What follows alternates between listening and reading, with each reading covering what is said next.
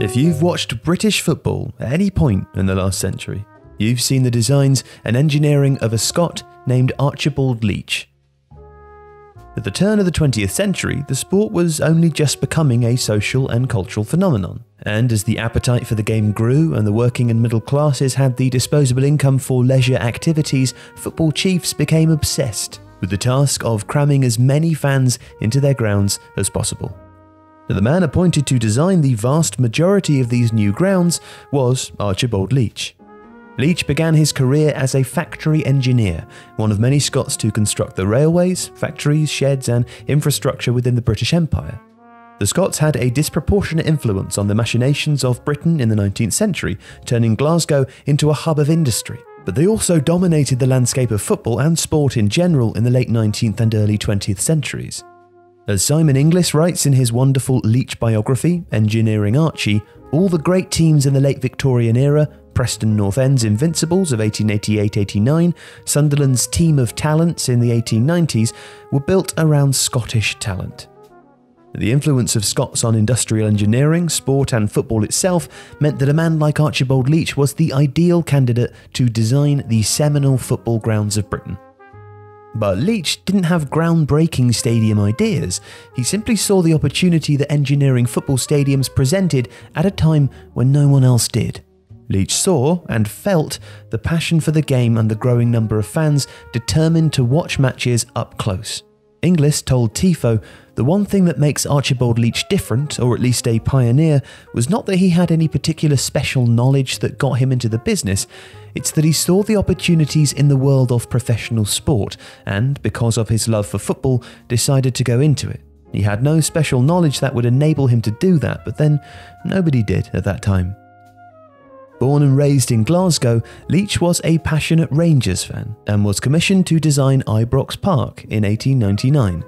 Over the next 3 decades, Leitch was commissioned south of the border at Bramall Lane, Ireson Park, Craven Cottage, Stamford Bridge, Anfield, Ewood Park, Park Avenue, Valley Parade, Goodison Park, White Hart Lane, Old Trafford, the Den Leeds Road, Roker Park, Highbury, and about 15 other stadiums.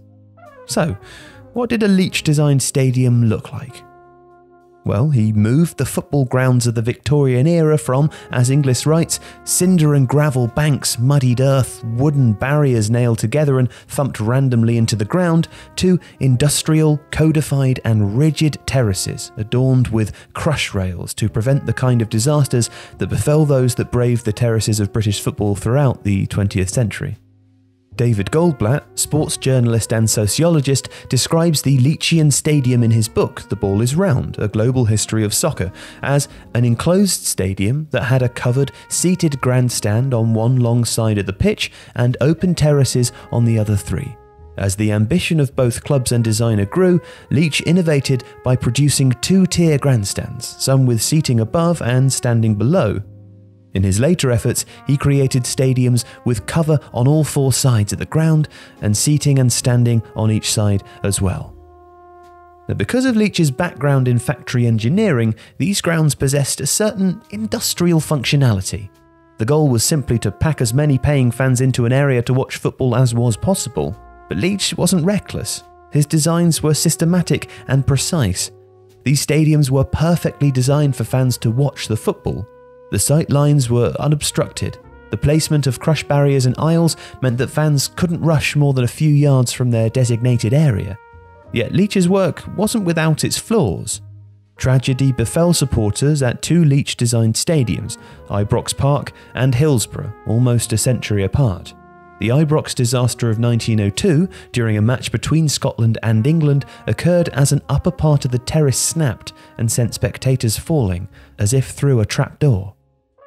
The resulting panic caused more casualties and deaths, and a long, protracted legal dispute began to find the culpable party. Ultimately, 25 people died, and at least 516 were injured. 587 would receive compensation.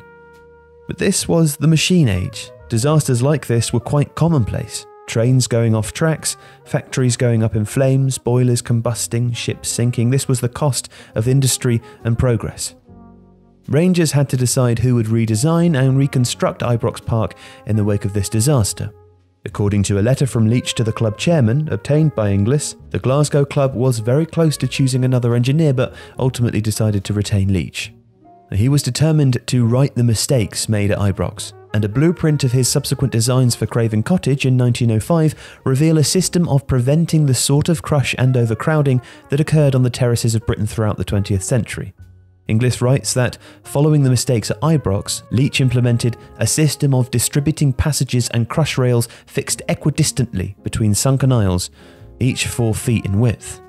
This became the standard amongst British terraces and was used by the Guide to Safety at Sports Grounds, of which Inglis is the editor, in 1973.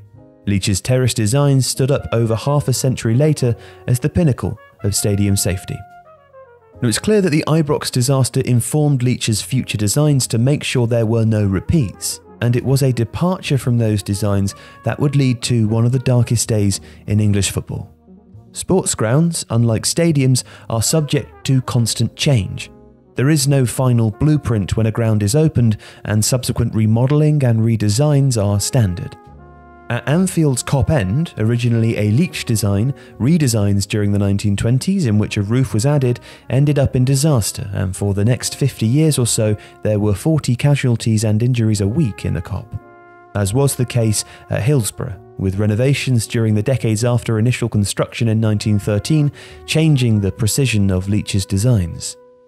While the failures at Hillsborough related to crowd control and ineffective policing, Inglis told Tifo, had Hillsborough been designed to the kind of specifications that Leitch drew out at, say, Chelsea and Fulham in 1904-05, a good 80 years before the disaster, there may not have been such a great loss of life.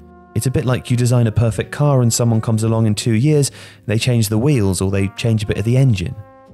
Ironically, it was the disaster at Ibrox that allowed Leitch to design a system that would have saved lives at Hillsborough some 80 years later, but those designs had been eroded away by then.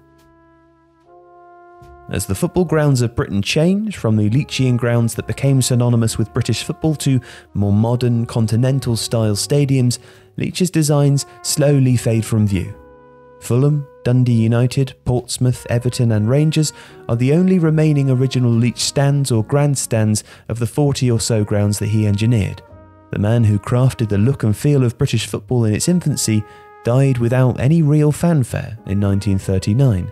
But his legacy remains in the memories, legends and the carnage of the terraces of British football.